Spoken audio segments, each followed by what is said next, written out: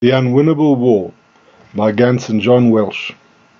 You can run, but you cannot hide, though you desperately search far and wide for freedom and sanctuary, but there is no place or time in samsara that is free from the fear and fact of death that can strike without warning before your next breath. Our treacherous leaders, who at best are misled by evil puppet masters, have unleashed demonic forces of chaos, violence and destruction, leading to death, disasters and devastation on a worldwide scale, causing unnecessary tears and travail. Why do we aid and abet our deadliest foes by adding to our manifold miseries and woes? Time is rapidly running out. We face imminent catastrophic defeat and rout.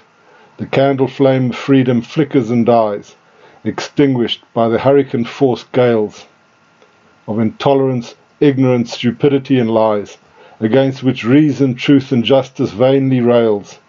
Terror stalks the defenseless in the ever-increasing darkness, where the innocent are imprisoned and the masses of destructive, indoctrinated fools, controlled by evil, demonic, rich rogues and their rules, run rampant, free from penalties, punishments or restrictions, causing gratuitous mayhem, murder and devastation.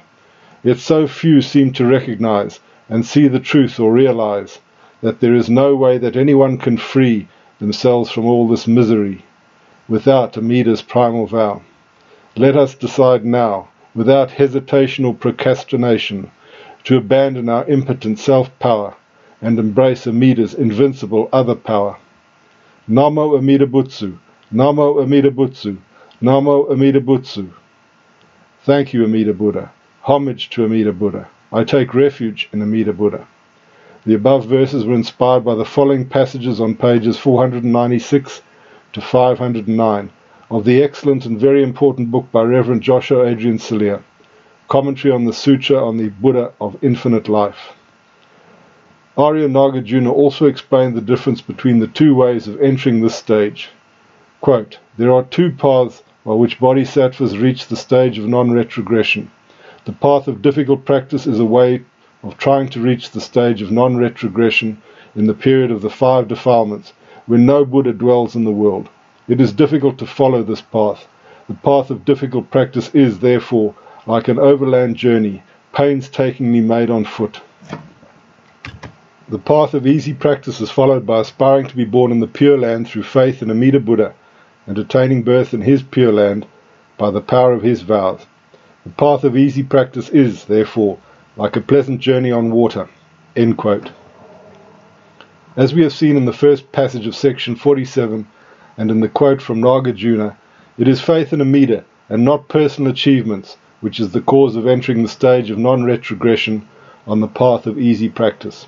Quote, if there are people who hear the name of that Buddha, rejoice so greatly as to dance, and think of him even once, then you should know that they have gained great benefit by receiving unsurpassed virtue.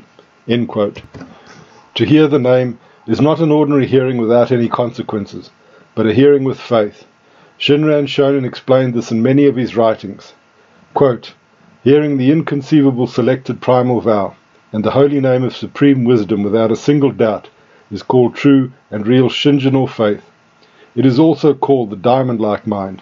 When sentient beings realize this shinjin, they attain the equal of perfect enlightenment, and will ultimately attain the supreme enlightenment, being of the same stage as Maitreya, the future Buddha.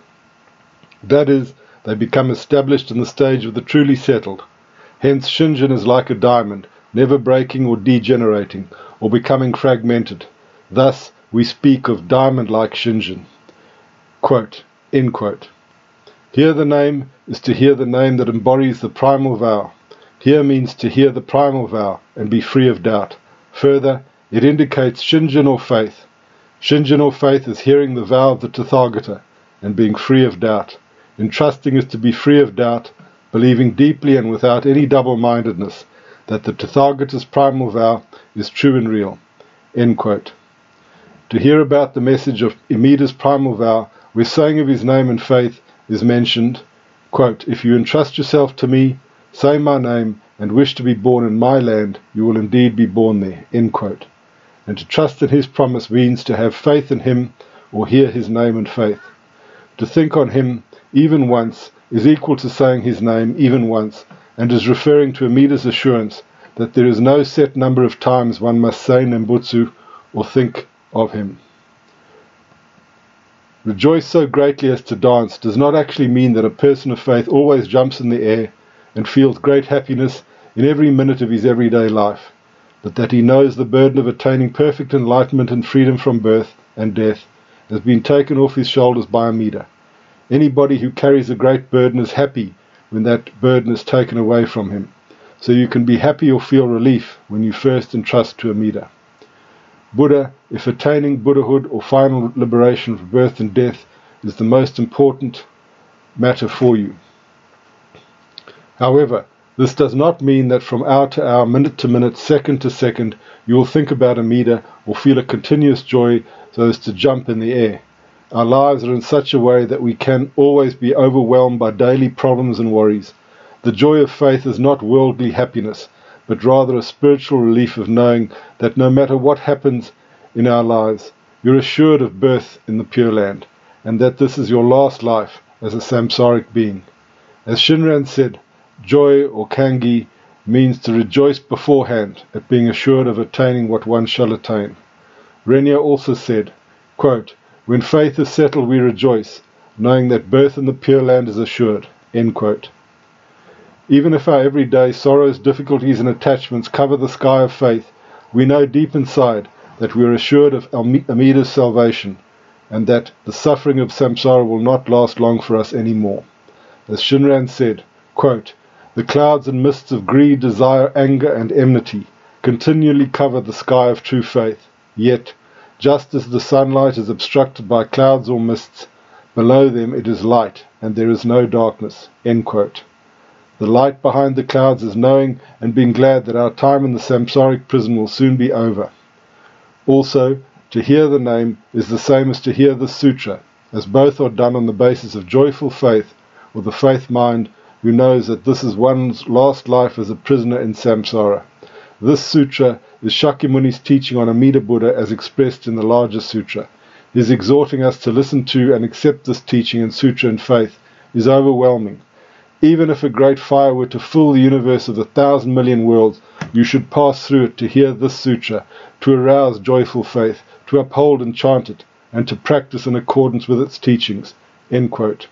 Those who hear this sutra and the name of Amida, that is, they entrust to Shakyamuni's teaching on Amida Buddha and come to be in accord with his primal vow, which is the essence of the sutra, thus saying Amida's name and faith even once, will gain great benefit by receiving unsurpassed virtue. The great benefit is entering the stage of non-retrogression for the attainment of nirvana in the Pure Land. The unsurpassed virtue is Amida's transference of merits to them, which actually makes possible the entering into this stage in the present life and birth into the Pure Land after death. Shinran also said, quote, those who, hearing Amida's Buddha's name, rejoice in it with reverence and praise, receive its treasures of virtues. The great benefit acquired with one utterance is supreme. When sentient beings of this evil world of the 5 defilements entrust themselves to selected primal vow, virtues indescribable, inexplicable and inconceivable fill those practitioners. End quote.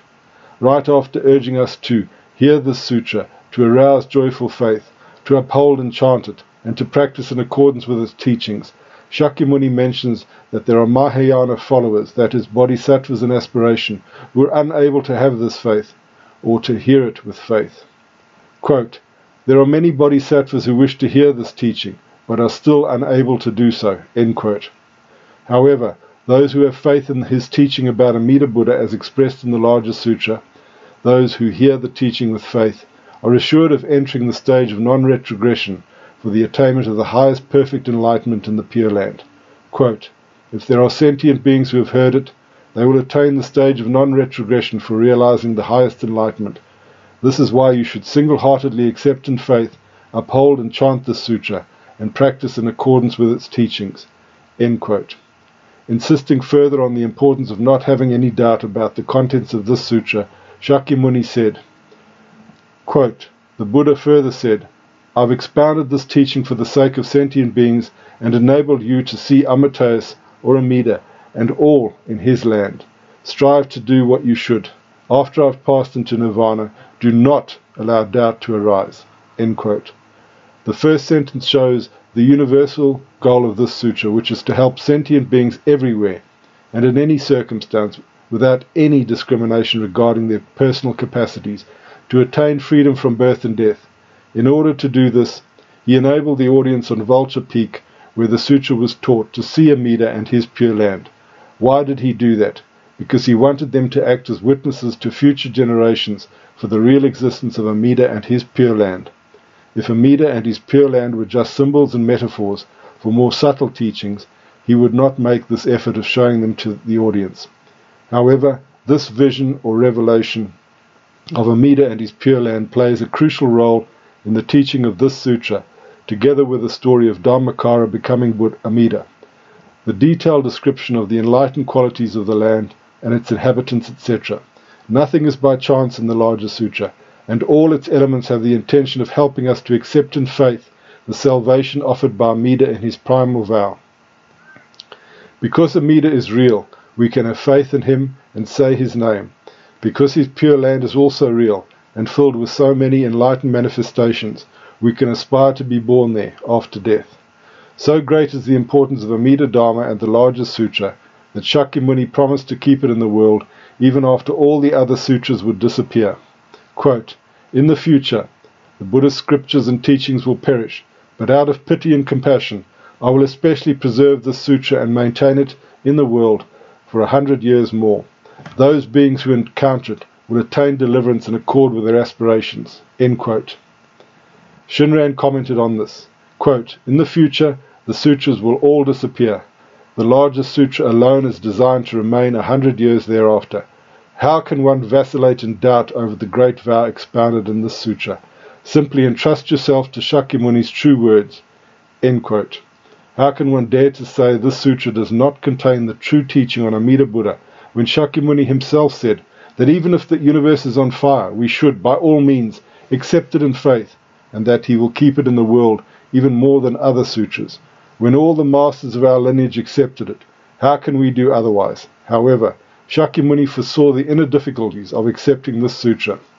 Quote, "The Buddha said to Maitreya, 'It is difficult to encounter and behold a Tathagata or Buddha when he is in this world. Difficult to access, difficult to hear are the Buddha's teachings and scriptures. It is also difficult to hear the excellent teachings of Bodhisattvas, the Paramitas.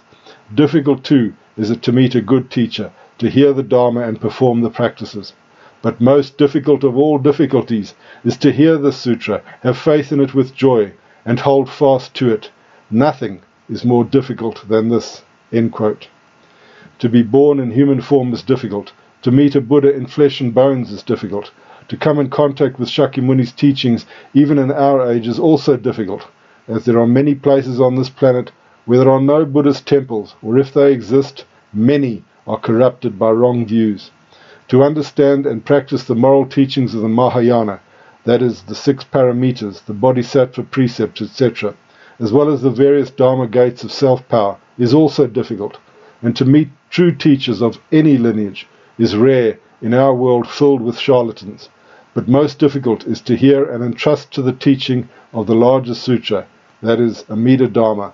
Have faith in Amida without clinging to one's so-called power. Say his name exclusively and wish to be born in his Pure Land. The Pure Land is easy to go to because it is attainable through Amida's power, but few actually go there, as most of the Buddhist followers cling to their own power.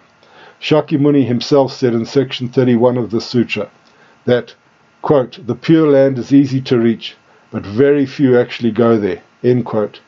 Commenting on this, Master Rennyo also said, quote, "The Pure Land, how easily we go there. Hence the larger sutra teaches, going is easy, and yet no one is born there. This passage means that when we realize the settled mind or faith and rely steadfastly on Amida, it is easy to go to the Pure Land. But because those who receive faith are rare, although it is easy to go to the Pure Land, very few are born there." End quote. Shinran Shonen said, quote, The great sage Shakyamuni teaches that Amida's land is easy to reach, and calls the sentient beings who doubts the pure land path a person lacking eyes or lacking ears. End quote. Master Shandao said, quote, to be able to hear the rare Dharma is among the most difficult. To accept it in faith and teach others to believe in it is the difficulty among all the difficulties. End quote.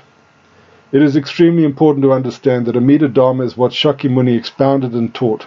This is why he said at the end of the larger sutra, thus have I formed my Dharma, thus have I expounded my Dharma, thus have I taught my Dharma. End quote. It means, dear disciples, do not let yourself be drawn into confusion. This is the Dharma you should accept in the exact way I myself formed it and expounded it. This is also evident from the next sentence. Quote, you must receive it and practice it by the method prescribed. End quote. Attention, dear readers. Shakyamuni said we must receive it and practice it in the way it was taught, not to change it like we are some kind of owners of the Dharma or enlightened beings ourselves. So please, do not approach the Amida Dharma with a possessive mind, but with the humbleness of receiving the most precious medicine. Namo Amida Butsu.